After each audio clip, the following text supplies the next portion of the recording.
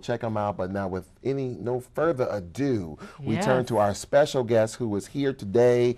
Just flew in from all over the world. Seems like he's a world international motivational speaker, global friend of everybody. George Fraser. George Fraser, how are you, sir? Welcome. It's good to be back. This is what, my 7th or 8th trip to this wonderful show. It's good to see you again. Man, you look family. Great. I can put this folder down. I don't have to talk about no notes. We just talk. and we don't have to worry about a bad hair day for you anymore. See? No. We don't have He's definitely a friend of the show, is he not? So, George, what's going on? How you doing? I'm doing great. And as you pointed out, I just got back from Dubai, Abu Dhabi, Oman, and Bahrain speaking. And what an incredible country. I mean, here is a country where the people of those two countries pay no taxes, get a free education, both primary, secondary, and college, get free housing, free health care, and there's no crime. Of course, there would be no crime if you get free housing, free health care, pay no taxes, right? So it is just, it is, I think, a remarkable. Let's see how we can, duplicate that here. It's a remarkable combination, I think, of spirituality and capitalism. That the 5 pillars of Islam are woven throughout their government and their whole capitalistic society.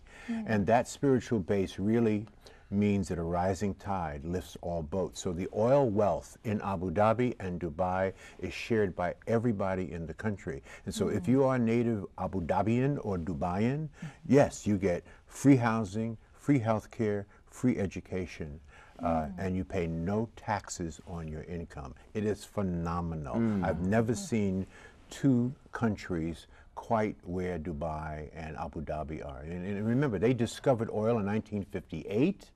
They began pumping oil in 1964, and so when you look at what's going on in those two countries, it has all happened within the last 40 years. Wow. It's still fairly new. Yeah, right. So it's a desert. The average temperature is 120 degrees. It's right on the Arabian Gulf. It's the Arabian Desert, and they've done all of this in 120 degree temperature with 100% humidity.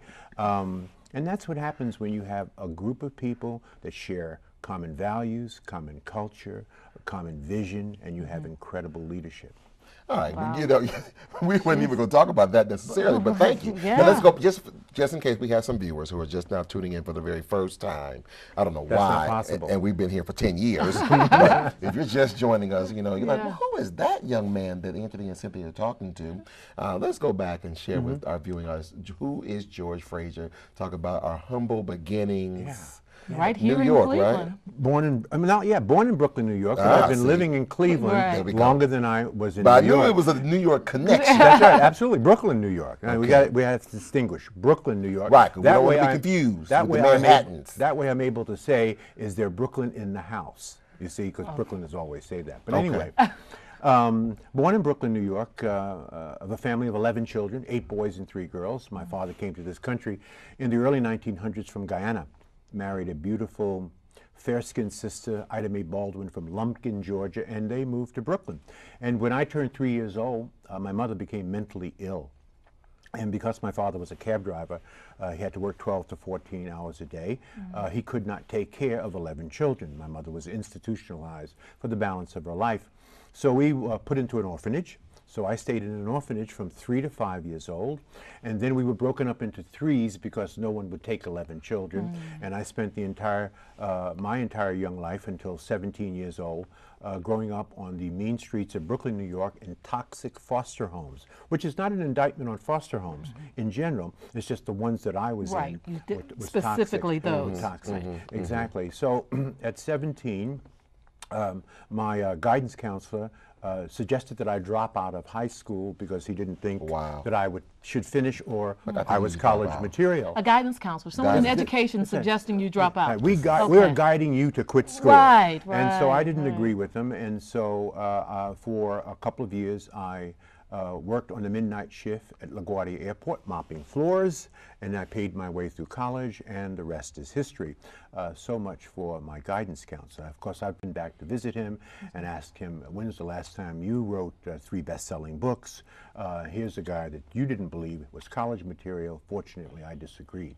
So he could have motivated you in saying that, really. yeah, you know, but no, I think the real point here is it's not where you begin, it's where you finish. That's the real point. And don't let anyone ever tell you what you're not capable of. And maybe Gets one in there. That's right. You see how he just got that in Yeah, there that's real right. quick? I'm right. gonna give you that one for free. That's right. So now you went. So you how did you get here to Cleveland? well, I aged out of foster homes. In New York, you age out at 17, which means they don't pay the people who are taking care of you anymore. So you either leave or they agree to keep you. I had to leave. And so I went back to my home, Brownstone, that my father maintained in Brooklyn, New York, because I had no other place to go. And there I was met by 3 older brothers and a younger brother who had also aged out before me, and a younger brother had had some issues and he left foster homes. But the difference between them and me was that they were heroin addicts, and I was not a heroin addict. And so I said to myself, I had to get out of here. And so as soon as I was able, I packed up what little I had, got on a Greyhound bus, and came to Cleveland, where I had a sister who took me in. Okay. Now, what's the point there? You've got to be able to remove toxic people and bloodsuckers from your life. People who drain you of your time, your energy, your patience. People who drive you crazy. And this is very easy to say, but very difficult to do. Why? Because most of these toxic people are your family. Most of these toxic people are your so-called friends. Most of these toxic people are your significant others. So if you're not able to remove toxic people and bloodsuckers from your life, you will absolutely fail in life. And in my speaking around the world and meeting all of the great and most successful people in the world, that is the one trait that all of them have that no one ever talks about. Let me dimensionalize that for you. Do you realize that our president had to do this in public? That had he not delivered himself from Jeremiah Wright, from his pastor, Right. who christened him, Right. or christened his children, Right. who married him and Michelle, Right. had he not delivered himself, and he did not want to remove his pastor, he gave a whole speech on race in order to avoid removing Jeremiah Wright from his life, until Jeremiah began acting stupid at the National Press Club, and then he had to deliver himself from Right. him. Had he not done this in public, we would not be calling him President Obama today. Right. So this is a very important point. I speak to it out of my own life. I had to do the same thing. Wow. That's heavy. That is amazing. Your sister, so in a sense, she saved your life. Yes. She saved my life. And the interesting thing is, when I went to move with my sister, I did not report back to my family in New York for 5 years. I did not want them to know where I was until I got my own life together. And when I got my own life together, I went back and I saved 2 of them. Wow. Wow. Okay. So again, I hear this story from time and time again. It seems like every time I hear it, I learn something new, or get another perspective, Right. or a fresh look at, or another look. Let me just go there. Yeah, real another quick. look. There it is. It's another It's look. another Yeah, no, look. another look at I George. think there's another important point in here, and that is we have to be careful who we surround ourselves with. We have to be careful of the people that we associate ourselves with.